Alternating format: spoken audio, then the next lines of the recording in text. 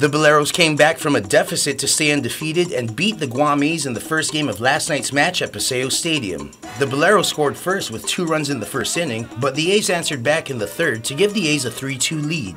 With the game tied at 5-all, the A's pitcher walked in the winning run for the Boleros.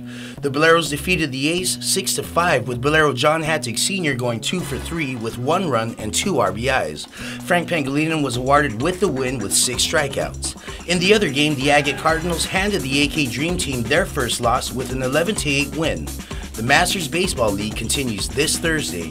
I'm Jason Camacho, PNC Sports.